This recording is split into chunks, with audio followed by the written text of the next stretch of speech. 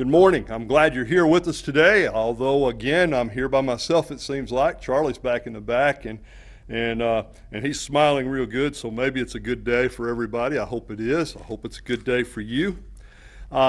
We've been talking through the Gospel of Luke, and we've been doing that for several weeks, and we're continuing our study of Luke this week. And this week, their story, it really touches home for me. This week's text is Luke 5:17 through 26, and it's about Jesus healing a paralytic.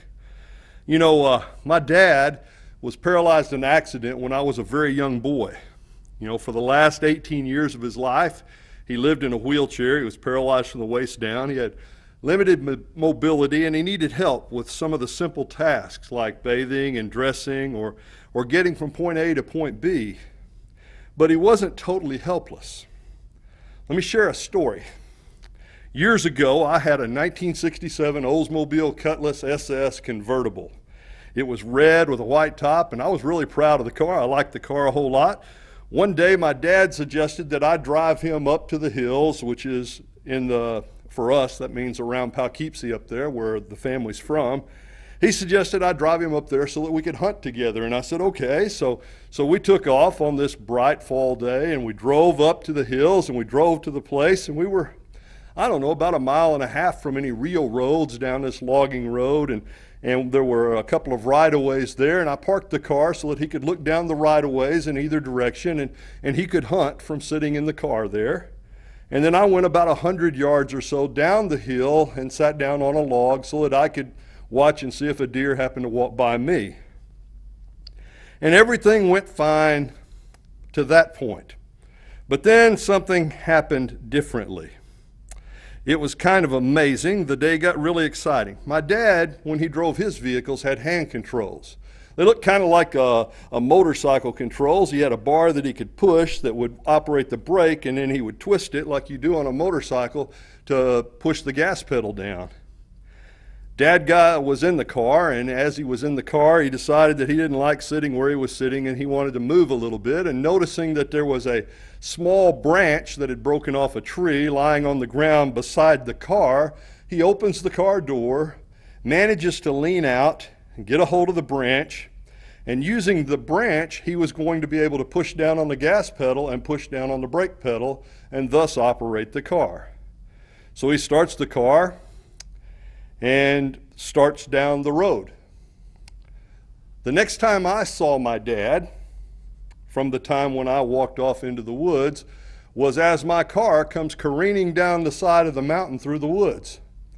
My dad is sitting in the passenger seat still. His face is white, his hands are white. He's got one hand on the steering wheel trying to steer over here. He's got the other hand over here with a stick in his hand trying to jab at the brake pedal and stop the car. Luckily, nobody got hurt. Luckily, there was no major damage to Dad or the car or to me or to anyone else. But there shouldn't have been any danger at all. You see, he had help available. I was less than 100 yards away. He could have honked the horn and I would have come up there and driven him wherever he wanted to go. This narrative in Luke reminds us that all of us need a little help now and then. So let's look at this text today. Luke chapter 5, beginning in verse 17. Now it happened on a certain day as he was teaching that there were Pharisees and teachers of the law sitting by who had come out of every town of Galilee, Judea, and Jerusalem. And the power of the Lord was present to heal them. Then behold, men brought on a bed a man who was paralyzed, whom they sought to bring in and lay before him. And when they could not find how they might bring him in because of the crowd, they went up on the housetop and let him down with his bed through the tiling into the midst of those before Jesus. When he saw their faith, he said to him, Man, your sins are forgiven you. And the scribes and the Pharisees began to reason, saying, Who is this who speaks blasphemies? Who can forgive sins but God alone? But when Jesus perceived their thoughts, he answered and said to them, Why are you reasoning in your hearts? Which is easier to say, Your sins are forgiven you, or to say, Rise up and walk? But so that you may know that the Son of Man has power on earth to forgive sins, he said to the man who was paralyzed, I say to you, arise, take up your bed, and go to your house. Immediately he rose up before them, took up what he had been lying on, and departed to his own house, glorifying God. And they were all amazed, and they glorified God and were filled with fear, saying, "We have seen strange things today." And they had. The narrative today talks about 4 different kinds of people that we see, and we see them in the world today, and they were in the world then, and they're still in the world now. The first are the helpless. The man here, the paralytic, represents the helpless. He had become an object of pity. He couldn't move around by himself. He had lost his independence. You know, I've had several friends through the years who've suffered strokes, and I've watched some of them were massive strokes, and they didn't make it when they had their strokes. Others had minor strokes or really mild strokes, and it resulted only in a quick visit to the hospital and maybe a little bit of therapy. Most have been somewhere in between. And what I've noticed about strokes is that a stroke paralyzes you. I don't know why this guy is paralyzed, but a stroke paralyzes you. And in some cases, the victims can't speak or respond even to communication. And in almost all cases, mobility is impaired to some extent or another. And in every case that I know of, the victim becomes dependent on others, at least for a period of time. They can't take care of themselves completely. Bathing, eating, communicating, and mobility all require help. And eventually, depending on the amount of damage that's caused by the stroke, sometimes quickly, sometimes not so quickly, the body begins to relearn how to function a little better than it was, or maybe back to where it was. I've heard doctors explain it as being like a baby learning to control its body, to touch, walk, speak, eat, things like that. Except it's not really that easy. The baby's learning for the very first time how to do these things, and what happens is, as the baby's eyes focus and it tries to reach, it learns to reach. A stroke victim can't control that reach, but they know what they're supposed to do to reach. So now all of a sudden they know they're supposed to do this to reach, but their arm doesn't respond to that. And so they have to not only relearn how to do that, they have to unlearn everything they've learned in their life up until that point. And some are never able to make that full adjustment and that full transition. This guy, in our story, in our narrative, this guy's paralyzed. We don't know why, but it's like that. But he's also, like us, a sinner. And as such, he's a representative of mankind in general, this broken man, this helpless man. Because you see, sin is like a spiritual paralysis. It makes us inert without the ability to say or do the things that we should. It interferes with our right thinking and sometimes takes control of our bodies when we give in to the passions of sin. It stops us from being able to do the things we know we ought to do or say the things we ought to say, and it interferes with even the basic functions of worshiping God. When we're overtaken in our sin, sometimes it is so hard. We don't feel like praying. We don't feel like studying the Word of God. We don't feel like going to church. We feel dirty. We feel ashamed. Like Adam and Eve, we try to hide when we hear the voice of God walking in the garden with us. John 5 and verse 40 says, Jesus says there, "You're not willing to come to me that you may have life." You're not willing to come. See, when we're caught up in sin, we're just not willing to come and have life. And in Luke 13:34, he says, "O Jerusalem, Jerusalem, thou who murdered the prophets." And then he talks about how often he had longed to gather them together like a chicken gathers, or like a hen gathers her little chicks to protect them. And Jesus is saying, I want to, but you're just too stubborn. You're too hard-hearted. Sin has gotten such a hold on you. And this guy represents that for us as we look at this text. The next we see in the text is the healer. You know, there are a lot of sick in the world. There's all kinds of sicknesses, everything from the COVID-19 to diabetes to heart disease to kidney, lung, and pancreatic issues, and to cancer in all of its ugly forms. And there are also many people who are emotionally unwell. You know, and that's not so easy to spot from the outside. I have an acute fear of heights. There's no reason for it. There's no reason that I know for it at all. The other day we had an issue up on our roof, and I set the ladder up, and I started up the ladder, and I got almost to the top of the ladder, and I was done. I ended up hiring somebody to come and do the work because I could not climb the roof anymore. I was terrified climbing the ladder. I know it's unreasonable. I know it's irrational. I know that when you look at me, you wouldn't say, well, there's a guy that's afraid of heights. There's no way you would know that unless you knew me. Even to sometimes much deeper things, such as severe depression, to someone else's loneliness, to another person's hopelessness and brokenness, these internal emotional things don't show up like paralysis does or like a broken arm does, but they are just as debilitating. There are others who are spiritually unwell, and that's even harder to diagnose from outside. You know, they go through the motions sometimes, they put on the happy face, they act like everything's just peachy, but inside they're broken and lost, and they don't have a clue what's going on in the world around them or in life or about them, and they know they're lost, but they don't know how to find their way out, but they're going through their motions and pretending like everything's okay.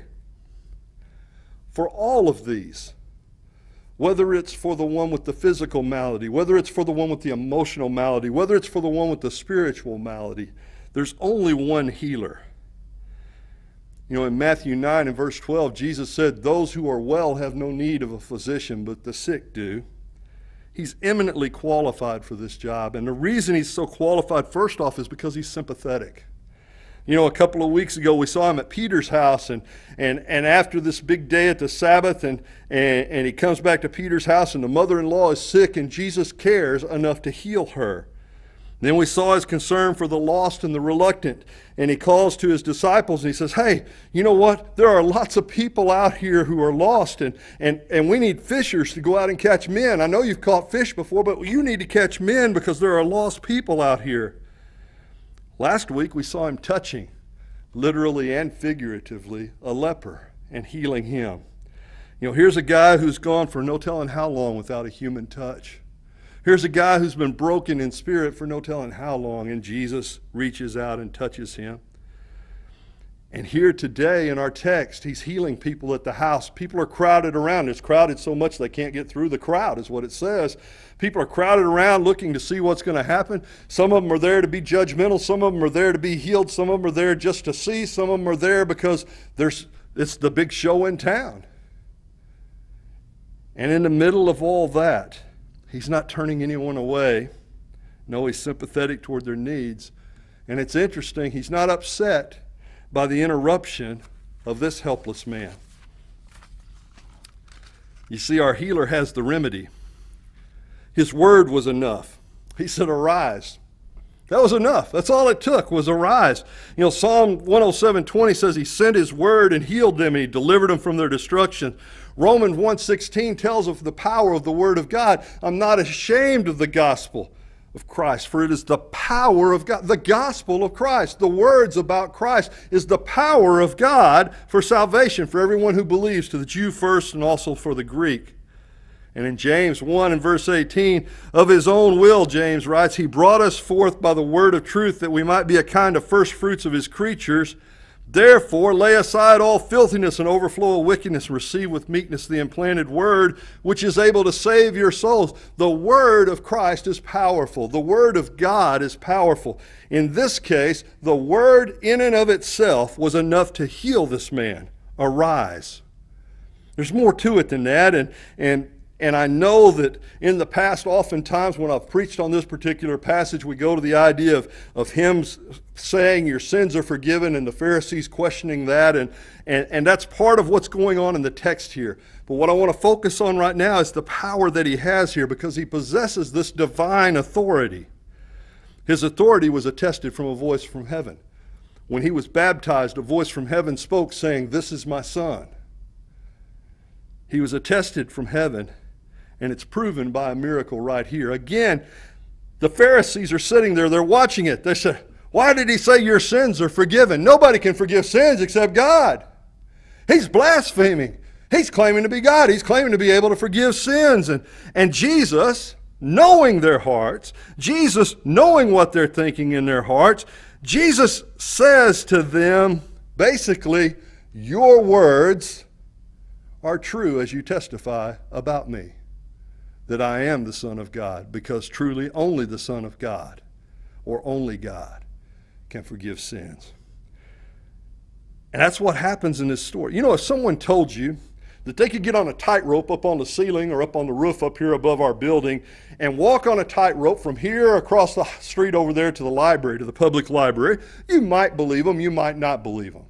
You might think they're crazy for trying. You might think that, hey, anybody can do that. I don't know what you would think about that. But if they then strung a tightrope across there, climbed up on the roof, walked over there, and turned around and walked back on the tightrope, you would believe that they were capable of doing that because they've proved to you they're capable of doing that. These Pharisees, these Sadducees, these judges of people, these witnesses heard Jesus say the words and then saw him perform the miracle. Should they not have believed in him and believed in his power? Don't you? Wouldn't you have if you had been there? They saw the proof. They saw the evidence themselves. The third group of people we see here are the helpers. Oh, we need helpers in life. We need helpers so much. These are the friends of the paralytic. They couldn't heal him, but they could do the next best thing. They could bring him to somebody who could. You know, we don't have the power to save sinners, but we can bring him to the one who can. You know, just as we see here, the prime mission of the church is not to feed the hungry. It's not to clothe the naked or free the captives or anything like that. The prime mission of the church, those are all good works. But our prime job is to reach out and teach people about Jesus. You know, I have a book at home, and it stays. I actually have two copies. I have one in my office and one at home. And even when I don't read the book, which I've read several times, but even when I don't read it every single year, I always see the title, Speak a Good Word for Jesus. Speak a good word for Jesus. You see, we need to be out in the world speaking a good word for Jesus. We need to be like the friends of the paralytic. We need to be like the friends of sinners. We need to be like the friends of someone. When we see someone that's hurting, we ought to be able to reach out to them. We ought to be able to touch them. We ought to be able to share with them the words of everlasting life, the words of hope, the words of healing, the words of Jesus. Because while I can't heal them any more than the friends of the paralytic could heal him, I can bring them to the one who can heal them. I might not be able to heal their depression. I might not be able to heal their pain. I might not be able to mend their brokenness, but I can bring them to the one who can. And that's part of the message and the mission that he's given to us. You see, that's what these friends were doing. They were bringing him to someone who could help. We see four things about them as we look here. First, we see their love for the man, and we need that kind of love. It was their love that caused them to bring the man to Jesus. It was their love that caused them and allowed them to climb up on the roof. Now, to me, that's scary, that part. The climbing up on the roof and dragging somebody with them. I mean, it's not just them climbing up on the roof. They're responsible for this guy that can't take care of himself. Maybe a couple of them climbed up on the roof, and then they threw up a rope, and then they lifted him up, and the others came up. I don't know how it happened. But somehow or other, they climbed up on the roof. They got the guy up on the roof. It was their love that caused them to tear through the roof. Now, I don't know what the situation was in that day and time, but today, if you go to somebody's house, like Charlie's back there, and you start tearing through the roof, he's going to expect you to fix his roof. So when they started that, they had to understand that they were going to have to fix the roof. And it wasn't like somebody says, well, it's just straw, and they pulled the straw. No, it says there were tiles. It was a tiled roof. It was a strong roof. They had to break through the roof to get to him. And it was their love that allowed them to do that. It was their love that lowered him down in front of Jesus. And likewise, today, it's our love that causes us to go through whatever obstacles and overcome whatever things are in our way to bring other people to Jesus. It's our love that does that. It's because we love our sister, we love our brother, we love our cousin, we love our friend, we love our neighbor across the street. We love that person that we go to school with or that we work with every day. It's because we love them and care about them and see their hurt and see their need and see their helplessness that we say, let me bring you to someone who can heal you. Let me bring you to someone who can fix that brokenness within you. Let me bring you to someone who has the answers to whatever your need is. I love the way the lady at the well puts it when she runs back to her town. She comes back and she says, come and see a man who's told me everything about myself. Come and see him. She's so excited she can't help but to bring people to Jesus. And thus we ought to be. Thus we should be. We also see their faith in the healer. You know, it's pretty amazing. It's their faith that motivated them to act on their love. There's no evidence anywhere in the text that the man, the paralytic himself, believed. We don't know whether he believed or not. But his friends believed. Maybe they had heard of Jesus. Certainly they've heard of him or they wouldn't be there. Maybe they've heard him teach. Maybe they've seen some of his miracles. Maybe they've been there at synagogue when he spoke or something like that. They had so much faith in Jesus that Jesus noticed their faith. He looked up and seeing their faith said to the man, your sins are forgiven. You see, he saw their faith. He recognized their faith. This isn't some kind of faith healing. It's not, hey, this guy was just emotionally, he's emotionally paralyzed, and what he needed to do, he needed to have enough faith and then he could be healed. It doesn't say he had faith at all. It says they had faith. When we bring people to Jesus, we need to have enough faith to recognize that he can heal them. You know, sometimes we study with people and we get the idea that, I'm not sure even Jesus can help this person. But there is no one he can't help. Sometimes maybe we don't initiate a study with someone that we could study with simply because we're not sure whether God himself has the power to forgive this person because they are so bad or because they've been so wrong. But we're not the judge of that either.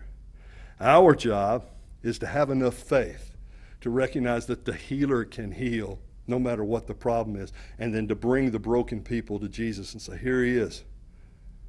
Here he is, and let them work it out there. We see their cooperation. There's no struggle at the door or argument about who has to climb up on the roof first or anything like that. They had a friend in need, and they just went together to meet that need. That was their job. That was what they were there for. They were there to help a friend, and they weren't arguing about who was going to be first or who was going to be next or who was going to do whatever. This last Tuesday, we had a storm come through, and when the storm came through, one of our ladies in church lost her storage building. It got blown over, and all the contents were, some of them were scattered out, most of them were still inside, but they were all spread out and about to get wet and damaged. So Wednesday afternoon, a group of guys from the church, about a dozen guys or so, shows up at her house. Nobody was arguing about, well, let's put the stuff in my truck, or let's put the stuff in your truck, or let me be the first one to carry that, or let me carry that because it's too heavy for you to carry. Let me get the glory. Let me get the honor. Let me do this. Nobody argued about any of that stuff.